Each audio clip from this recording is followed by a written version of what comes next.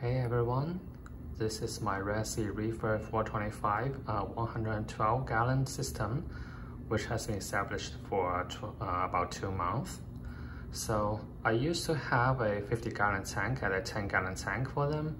Everything most of the rocks and the corals are moved from them to here because the old tanks are too small for them, so I get a new one.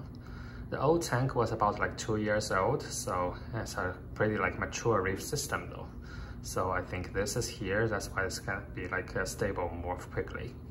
Actually today I have 4 dwarf angels in this tank. Currently they are doing good, no aggressions, not much coral pickups. You can see the corals most likely are good. So let's take a look at it. So you can see this is an African flameback angelfish and the Venustus angelfish. So the African flameback is the oldest one in my tank. It has been here for 2 years. It's doing good and never pick up any corals, not feather dusters or clams. And Venustus angel, this is a new fish actually. It has been here for 1.5 months. Currently doing good, eating flakes and brine shrimp and cyclopods and eating good, and no disease. And this one is the Colin angelfish, a tiny one, and he has been here for half a year. So this fish is actually captive bred, so it's going to be hardier than the wild caught species, and it's eating everything, mice shrimp, brine shrimp, flakes of pellets. So it's basically going to accept all the foods, and also seaweed, of course. So this is the smallest fish here. I used to have a big Colin angelfish, which is wild caught. It has been destructive for the corals, especially trachees, scullies, and also the clams and zoas.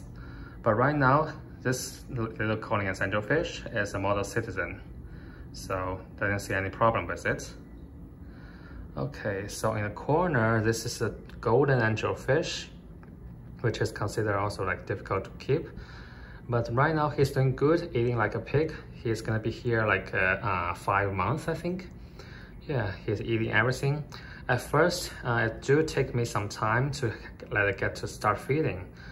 So it takes mice, brine, and I tried everything, including a fish ROE, oyster eggs, pods. He did not eat anything, but finally after 1 month, he started picking on the nori's, the seaweeds, and then he's gonna take mice, brine, and then flakes and pellets, finally. And he's good now, he's doing good now. He's the only one that's kind of picking up corals in my tank right now. If I don't feed him 3 times a day, he's gonna picking on my trachees especially, and also the scullies. I also have an 8 can, but I give it to my friend because the golden angelfish has noticed about that. I hope if I can just feed it more, then we can keep it the minimum damage.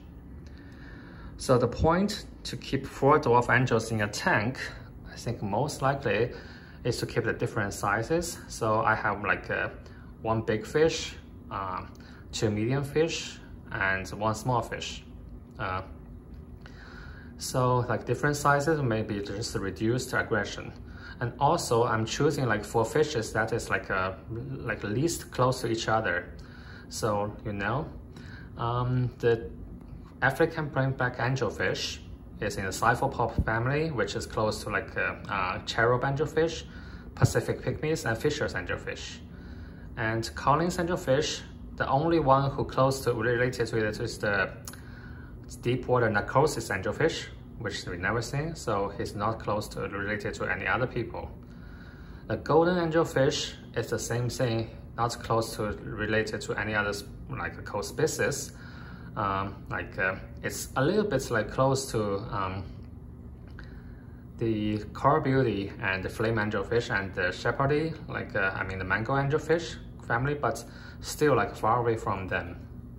And the Venustus angelfish, he's actually from the Paracentropidae instead of Centropidae family, so it's also far related to other peoples. Right now, they are doing good, no aggressions at all. Like few aggressions I have seen between the Colin and the African flameback because they are the same in size. But I don't see any like visible damage.